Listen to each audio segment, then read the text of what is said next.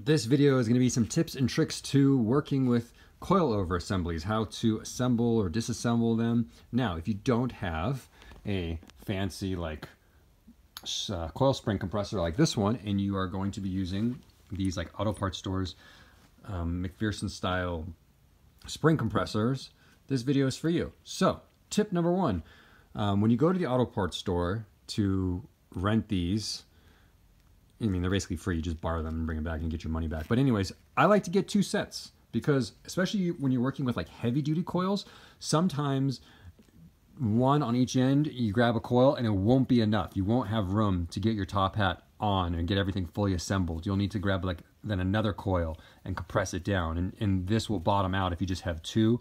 So I like to always get 2 sets. And additionally, it's just an extra safety margin. Like I almost always use 3 of these, especially when working with heavy duty like 4x4 springs. If this was like, you know, a Volkswagen Jetta spring, yeah, 2 would be totally fine. Tip number 2, if you go and you try and install this onto the spring on like an assembled one, sometimes it won't fit. Like this doesn't fit because this coil spring, the coils are thicker than the factory ones. The wire itself is a larger diameter. So the trick to that is disassemble the compressor all the way. So you can see when you disassemble it, obviously you can take that one off as well, but once you have this off, you can now rock it into place. And so now it can get on the coil and then you can put the rod through once you got both of them in place.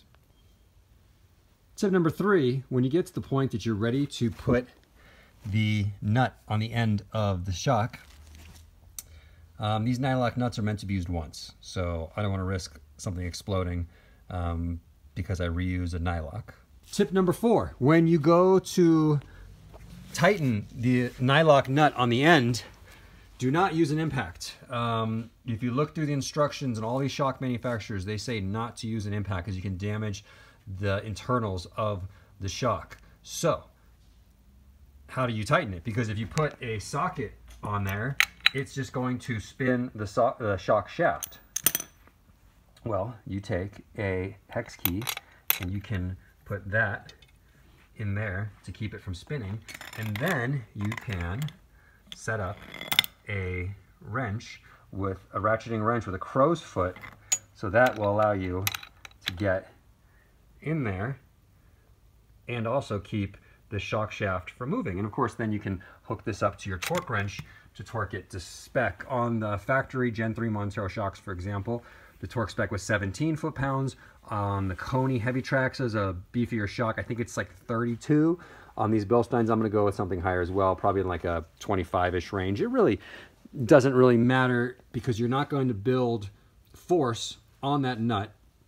It's just going to spin down and tighten until these bushings touch the metal plate in this case. Like basically the assembly needs to be scrunched together, and only then will it start loading the top nut with force, and to where the torque wrench will then give you the reading. But yeah, and this is probably the most important one. Don't use an impact on there. You could damage your shocks and void your warranty, and it specifically says not to do this in the instructions. And if you go to Bilstein's website, for example, there's even a section that says like, what are the most common ways that people ruin their shocks? And this is on that list.